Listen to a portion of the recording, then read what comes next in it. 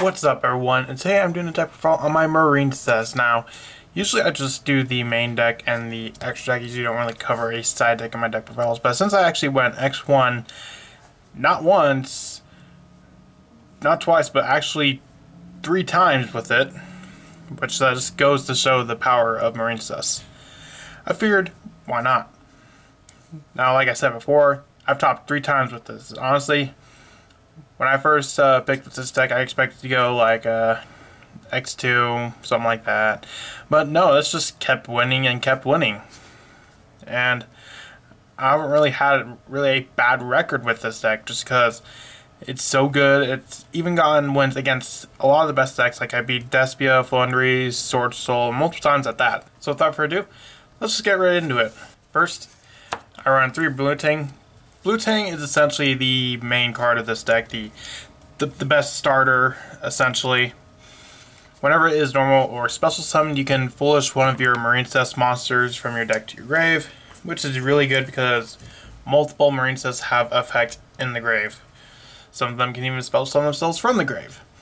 And when it's sent to the graveyard by the linked summon, or when it's sent to the graveyard for the linked summon of a water monster, you can activate the top 3 cards for your deck, and if you do, add one activated Marincess card from your deck to your add one activated Marincess card and shuffle the rest back into the deck. So it's just all around really good, and honestly, just Blue Ting by itself, it can be a 1-card starter in this deck essentially. I run the 3 Marincess Seahorse. This is kind of the card you usually send off of the Blue Ting. But if you already have it in hand, you don't need to, and you could just send something else like Mandarin, or even Pascalis. Seahorse, like Blue Ting, can also be a 1-card starter, because whenever, essentially you can special summon this to a zone a Marincess Link monster points to. And if it's in the graveyard, except for the turn this card was sent to the graveyard, you can special summon a Marincess monster from your hand. Although you have to banish this for cost, which isn't really too bad of material, because you can get banished stuff back, although in a roundabout way. So like ideally, if you open these 2 cards in your hand, you're going to have a pretty good board. Because you could just go Blue Ting into Blue Slug, full Seahorse, then go into grab Seahorse back. I'll show the combo. Actually, I'm going to do like a combo and test it and sort of thing. Next, I run 3 of one of the new cards, Spring Girl. Spring Girl is essentially Aqua Spirit, more or less. You can banish 1 Marincess monster from your graveyard to special summon this card from your hand. And as an additional effect, you can send cards from the top of your deck equal to the number of Marincess monsters you control, and that's when it's link summoned, kind of like how Blue Ting has the effect when it's linked away. And you burn your opponent 200 for each Marincess card. So let's say I foolish, or I excavate 2 to the grave, and it's 2 Marincess monsters. I just burned my opponents for 200. So like, you do have a in-time option with this deck, which is pretty good. Next, I run the 1 Pascalis. Originally, and I think on my last profile or something like that, I had it at 3. But after I kind of experimented with this card, it just kind of, I realized a problem with Pascalis. Sure, if you open it, it's nice, but if you normal Pascalis and then your opponent imperms or Veilers it, your plays kind of end there. Unlike Blue Ting or Seahorse, where you're going to have some sort of kind of way to extend with it. So I kind of cut it down to 1, and if I can, use it, that's nice. I can send it to the grave off of the Blue Ting summon, and then summon it back with something like Coral Anemone, because by that point they're probably going to have hand trapped something. So Pascalis can just resolve, and then you can go into your Bahamut Shark and totally awesome. Because level 4, and Blue Ting is also level 4. I also run the 1 Marincess Mandarin. Mandarin, if you control 2 more Marincess monsters, you special summon this card from your hand or graveyard to a zone a water link monster points to. So it can be an extender of ways. Only run it at 1 because you can also send out the Blue Ting. And it's not really like the most ideal play, but it's always going to be an extender. Sometimes it comes up, sometimes it doesn't. Also run 1 Marincess Sleepy Maiden. We also run the 1 Sleepy Maiden, which is another new card. Sleepy Maiden, you can essentially target 1 monster you control, special summon Sleepy Maiden from your hand, and if you do, the card you target becomes cannot be destroyed by opponent's card effects. That's one thing with this deck, a lot of protection.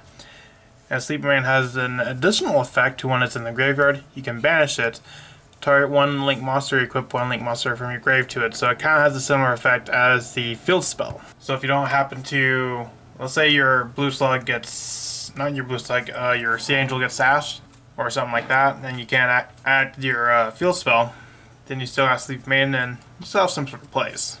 Next, I run the 2 Swap Frog, as well as the 1 Ronin Tone, having a little Frog engine. Considering most of the Marincess link monsters, except for Blue Slug or Sea Angel, only need 2 water monsters and not Marincess monsters, so you can use them for lane climbing, you can use them to go into Totally Awesome, you can use them for multiple plays, or you can even use Swap Frog to get some of your Marincess monsters that you want in the hand into the grave, like maybe the Sleepy Angel, Mandarin would work, so it's pretty versatile. For hand traps, I run 3 Droll and Lockbird, 2 Effect Veiler, and 3 DD Crow. I don't run Ash because honestly I feel like Droll and Lock is just way better, because most modern decks I feel add like they'll only search monster, or yeah, they'll like do probably like maybe 5 to 7 searches a turn, whether it be by adding or by drawing. And with Droll and Lockbird, that can just shut that down instantly. For example, like let's say Sword Soul, the first thing they do is they activate Pot of Desires. That's going to limit them quite a bit. Effect Veiler is really good against Floowandereeze especially, and DD Crow is good against sometimes Sword Soul, but also against stuff like Despia. Also run 1 Nibiru, but you'll probably see as to why I run that in a bit. Moving on to the spells. I run 3 Marincess Dive, obviously the best new card out of Duels from the Deep. Well, at least for Marincess anyway. You can activate one of these effects, and for the rest of this turn, after this cards, you can also special summon monsters like for water, which is fine because your extra deck is entirely water based, so no problem with that. You can target one non-link Marincess monster to your graveyard, special summon it, or if Marincess Battle Ocean is in your field zone, special summon one Marincess monster from your deck. So, depending on if Battle Ocean is on the field or not, is depending on which effect which effect you're going to activate. So, yeah, it's either a Monster Reborn or a special from the deck. Of course, I run the 1 Marincess Battle Ocean. Battle Ocean is definitely very important for this deck, which is one thing I've noticed. The fact that Battle Ocean can essentially make your monsters immune to card effects is just definitely been winning a lot of games on its own. So essentially, all Marincess monsters you control gain 200 attack, and also they gain 600 attack for each Marincess card equipped to it. And this card can equip up to 3, so essentially, if this effect resolves, you can boost your monster by 2000 attack, and if it was being summoned using Crystal Heart in the extra monster zone, it becomes unaffected as well. So definitely really good. Also run 3 Silent Mining. Silent Mining can help you search, obviously, your cybers, but the Marincess are cybers for some strange reason. You know, they're not aqua, they're not a fish or sea serpent, they're cybers. Doesn't really make much sense, but, you know, it works. And it can also be used as ash bait. So, for example, whenever you activate Silent Mining, most oftentimes your opponent is going to use ash on it, so that can allow your other plays to go through without having to worry about an ash. Now next, I run the 2 Pot of Desires and 2 Pot of Avarice. Desires, banish 10, draw 2. Pretty simple. But one thing I noticed about this deck is that you go through your extra deck quite a bit. So if your board gets broken, you're not going to have a whole lot of follow-up. Which is why I run Pot of Avarice to kind of like get some of that resource back, so where I can continue to do my plays. So if they break through it, I can just rebuild it back. And the cool thing is you can, with Seahorse and Blue Ting, if you open that with Pot of Avarice, you got a free Pot of Avarice. Because both those are full combos and you can get 5 monsters into the grave with these. I also run 3 Crossout Designator. Now this is why I run the Nibiru. Most hand traps don't really affect Marincess too much because either a hand trap in the wrong place or they hand trap one, but I'm just going to have another play to keep on continuing.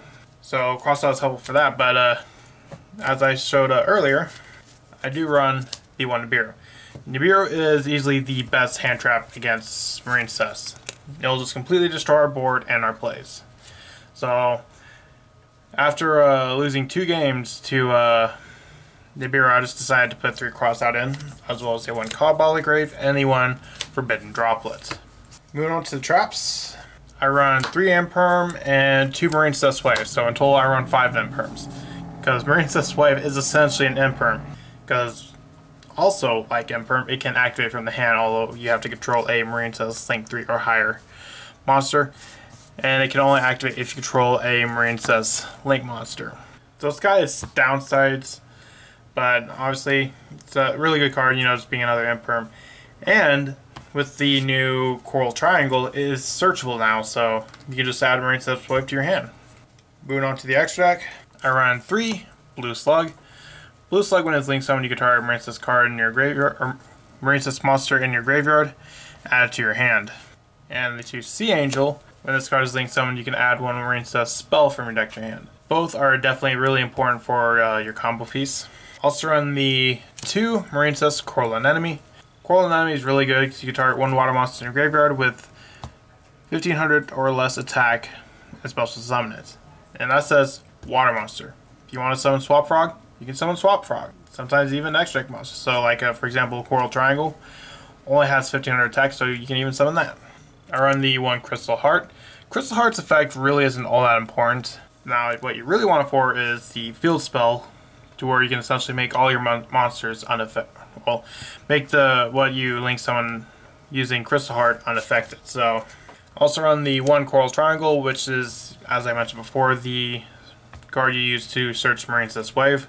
Discard a water monster from your hand to add 1 Marincess trap from your deck to your hand. And as an additional effect, you can banish this card from your graveyard, special summon water link monsters from your graveyard whose combined link ratings equal exactly 3. Now, that last effect didn't really come up too often because I wasn't really ever in a situation that much to where Coral Triangle would happen. Because sometimes I'd go into Coral Triangle, or sometimes I would go into the Marincess Marble Rock. And Marble Rock allows you to essentially kind of like the same as the secondary effect of a Coral Anemone, which I forgot to mention, when Coral Anemone is sent to the graveyard, you can add 1 Marincess card back from your graveyard. Marble Rock can do that too. And the cool thing is that says Marincess card. Not necessarily monsters, so you can add back the Marincess Wave, or if you want to, you could add back a Marincess Dive. Next, I run the 1 Aqua Argonaut, which is kind of like the new boss monster of this deck. So the cool thing with the Aqua Argonaut, while this card is in the extra monster zone, your opponent cannot attack any other monsters except this one. And as an additional effect, when your opponent activates a spell, trap, or effect, you can special summon 1 Marincess card equipped to this to negate the activation. And the cool thing is, if you use the Marbled Rock, because Marbled Rock has an additional effect to where send 1 Marincess monster from your hand to the graveyard, and for that battle, your monsters are cannot be destroyed by battle and take no battle damage from that battle. So essentially, what they'll do, if you have both these on the field, they'll attack Aqua Argonaut. Then you use Marbled Rock effect to make it to where that back is essentially canceled out, and they're not really gonna have much of a follow-up play beyond that. Also run the 1 Great Bubble Reef. Bubble Reef has a once per turn effect. During each standby phase, you can banish a water monster from your graveyard to draw 1 card. And the cool thing is that every time a monster is banished, you can gain 600 attack. So that's pretty cool. Also run 1 Marincess Wonderheart. Marincess Wonderheart is more for like turn 3 or going second, as opposed to the Aqua Argonaut or the Great Bubble Reef. Because during the battle, it can special summon a Marincess monster equipped to it, so you can do even more battle damage. Also run the 1 Splash Mage. Essentially, Splash Mage can special summon any of these from your grave, so really good. Also run the 1 Bahamut Shark, and of course the 1 Totally Awesome. Sometimes you can make Totally Awesome with the Swap Frog and Ronin Totem, or sometimes you can summon it off of the Bahamut Shark. Really depends on which the scenario you have. Moving on to the side, I run 3 D-Barrier, really good against Sword Soul and Despia. Also run the 3 Evenly Matched for going second. Now, the one thing I noticed with this deck, it does pretty well against most decks, with the one exception being Eldritch. To be honest, I have not beaten Eldritch with this deck yet. And that's just because it doesn't really have a lot of main deck spell and trap removal. So, I run the 1 red Reboot, the 3 Cosmic Cyclone, 3 Twin Twister, and 3 Skullmeister. I'd also run Harpy's Feather Duster, but I can't currently find it at the moment. Now, Skullmeister is mainly purely for swords, purely for Eldritch. He's going to negate the trap effects to banish to get more advantage. So I side heavy for Eldritch because that's the deck that this deck struggles against the most. That's all for this deck profile. Let me know in the comments. What do you think about Marincess? Do you think it's definitely has the potential to be one of the best decks of the format? Let me know in the comments, and I'll see you in the next video I make. Bye.